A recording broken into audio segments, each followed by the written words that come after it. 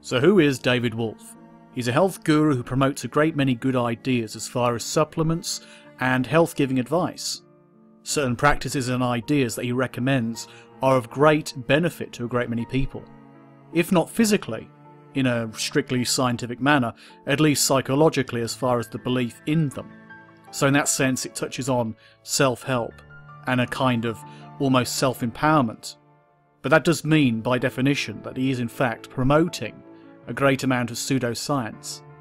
Some of his ideas and some of his concepts are in fact harmful. Certain remedies, which really don't work. Certain ideas of things that contain energy, or some kind of other force, which really they don't, or at least it cannot be demonstrated.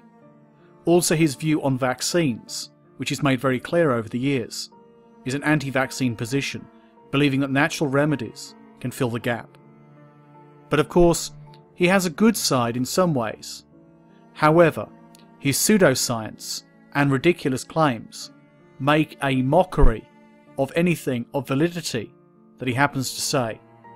It does not mean that his valid statements are in fact false or made false by some of his incorrect claims or ridiculous pseudoscientific or even pseudo-religious claims.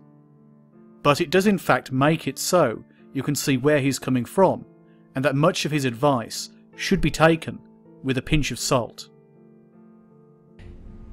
If one is to understand the great mystery, one must study all its aspects, not just the dogmatic, narrow view of the Jedi. I have to say, I think Robert almost comes with a deep psychosis.